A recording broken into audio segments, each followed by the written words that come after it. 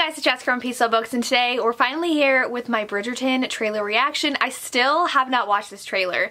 It is Tuesday that I'm filming this, the 22nd. I'm going to post this on the 23rd, and the trailer came out last Monday, I think. So I'm behind, and I haven't watched it yet because I wanted to film a reaction, but I had school all last week, so whenever I got home, I just couldn't have time to do this, and then it got dark out, and I was like, I'm not going to do it. So I'm going to do it today, and I'm very excited, though I will say, if you've been on Twitter recently, there was a lovely review in Vanity Fair for Bridgerton, and the title is Shonda Rhimes' Bridgerton is Delightful Trash. Okay, and then like this person tweeted actually like proud of their article saying Bridgerton is delightful trash, diehard Austinites beware, but I ended up quite on board.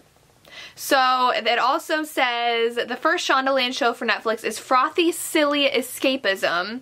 Perfect Christmas offering for a craptastic year. So many things about just the title and the subtitle for this article rub me the wrong way. She enjoyed it, but she's calling it silly, frothy, and trash. And can we please get away from calling romance trash like it's a good thing?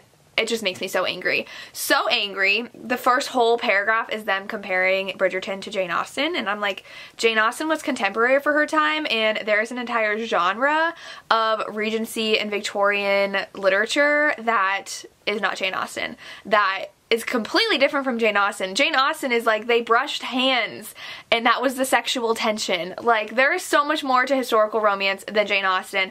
As a Jane Austen stan, my dog's name is Darcy. I love Jane Austen, but historical romance is way beyond Jane Austen, and this whole article made me very, very annoyed about how they just kept on calling it trash like it's a good thing. Like stop calling romance trash, please. Anyways, I'll get off my soapbox. You guys, I'm not even preaching to the correct audience because you guys all know and understand what I'm saying. But let's go and find this trailer. It is 3 minutes long, so... Oh, it's already started. Okay. Let me screen record. And we'll watch it. All is fair in love and war.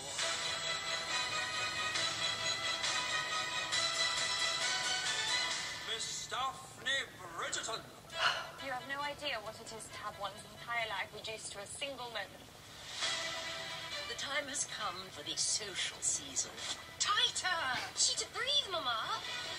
That was My Penelope. name is Lady Whistledown. Their You do not costumes. know me, but I know you. This is what they have been trained for since birth. Which young ladies might succeed at securing The costumes, You've always gorgeous. amused me, Miss Bridgerton. Ever since I was a schoolboy and you were... Oh, but... I've... Miss Bridgerton! Oh, pardon me. Forgive me. Bassett! Bridgerton! Come here, old friends. This is my sister. Duke. I would recognize him anywhere. It's gonna be so good. Oh my gosh. There has not been a single betrothal yet. I wish to be entertained. We find ourselves seated beside each other. I would like to think you helped me about that. It would be better if you refrained from thinking about me at all.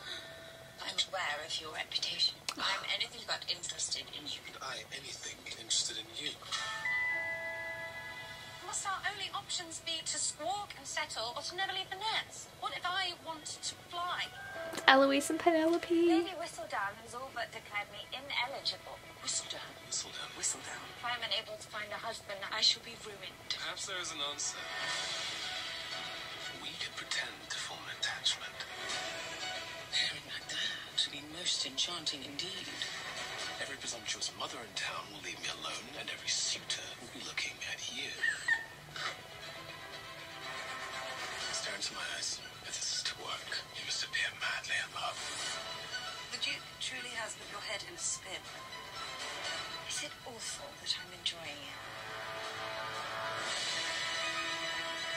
Dear reader, if there is no scandal, I shall uncover it.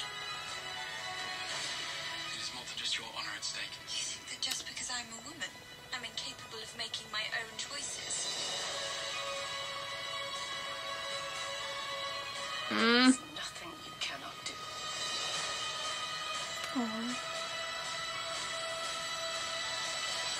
You are a Bridgerton. Oh, is this not lovely? All of us together again. Indeed. We should tempt scandal more often. That was Violet. Okay. Oh my gosh. So many nods to what happens in the book. We had the pistols, like, oh my gosh, we're gonna have that scene, and the fake dating, and then I don't know if there's gonna be that guy that's like wanting to marry Daphne, but we had Anthony, and I'm pretty sure Anthony's mistress, the opera singer, is going to be in it a lot. The costuming and the drama and the gossip with Lady Whistledown.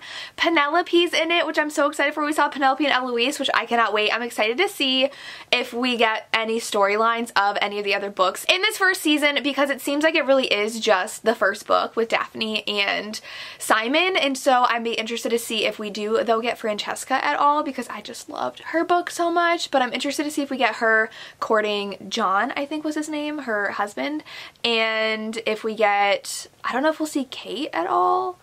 I don't know like who we're gonna meet, and I'm pretty sure that we do meet Philip's wife. I don't know if we meet Philip though, because Philip's wife is a cousin of the Bridgertons from To Sir Philip with Love, but it's gonna be so good. I love, love, love how they are fake dating, and Simon's amazing, but I hated in that article it said like Simon's only point of his character was his smolder and there was no depth to him, and I'm like, excuse me, ma'am, he has depth.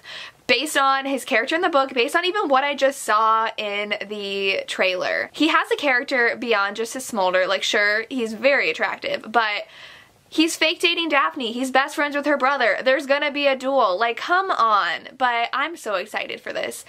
I don't even know what else to say. I do know that both Jessen and Jen did a trailer reaction as well, so I'm gonna link their videos down below. I haven't watched them yet because I was trying to wait, but just literally the costume and set design of this is beyond amazing. I did see in the review though that it's pretty steamy as well, so I'm interested to see, because they even showed in a scene, it was Simon with another woman, which I don't remember there ever being a scene with him and another woman in the book. So unless they make him more of a rake than he is in the book, I don't remember him being too much of a rake when in the actual book itself. I know he had a reputation, but that's going to be very interesting.